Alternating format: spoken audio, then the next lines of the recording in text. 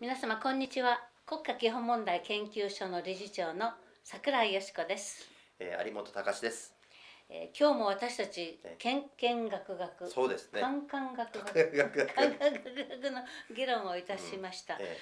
私たちいろんなことを考えているんですけれども、この国を元気にしたい。そのためには、とにかく若い人たちが夢を叶えることができてね、幸せに生き生きと生きられる日本国にしたいと思っています。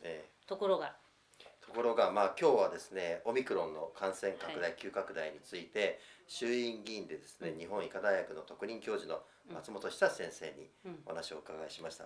でオミクロンだってね、もっと前向きに取り組んで、これをどういうふうに乗り越えていくかという客観的な事実に基づいて考えなきゃいけませんねということがお話でした。そしてさっきの若い人を元気にするためにはやっぱりお給料を上げなきゃいけない。そうなんです。30年上がってないですからね。私なんかずっと上がってないです。上がってないからいや、それで本当にそんな日本でいいのかと。皆さんあとね、2027、8年の頃になると日本人のお給料、国民所得は韓国に抜かれて、台湾に抜かれるんですよ。韓国と台湾に抜かれてしまって日本はこれでいいんですかというお話です。そうあってはならないわけですから、一体どうしたらいいのかということでね、経済問題ずいぶん話しましたね。話しましたね。やっぱり日本企業が国内に投資してもらわないと、あれで職も増えないですしね。